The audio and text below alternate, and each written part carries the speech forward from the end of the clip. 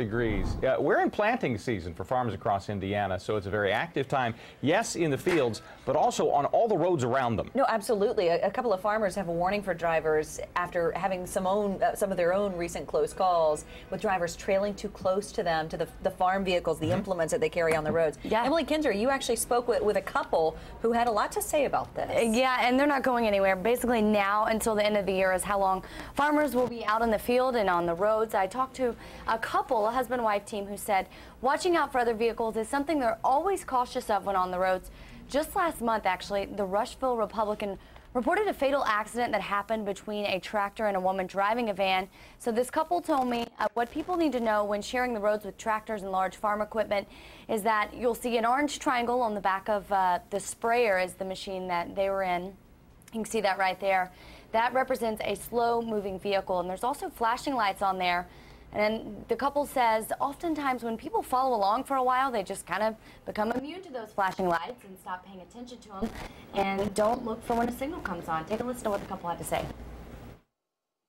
Not only is it dangerous for those in the cars and us, for our own lives, but you know, that piece of equipment that's behind me, that is not easily replaced. The most dangerous time for us traveling is when we're on a state highway or any wide two-lane highway where people think that they can pass us at any time.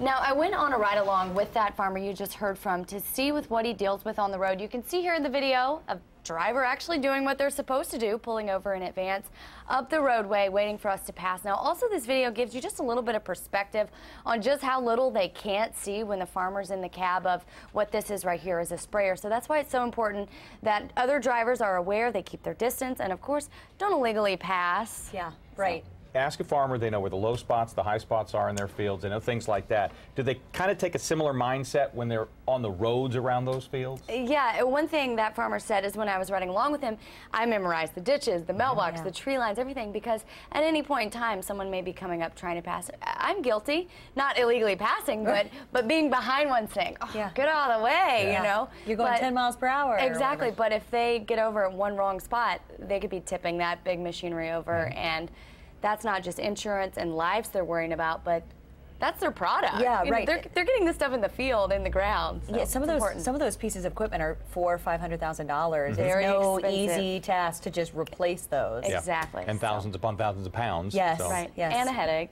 on top of all of that. Exactly. And the planting season may be a little compressed because of the weather that we had. It's such a soggy April. So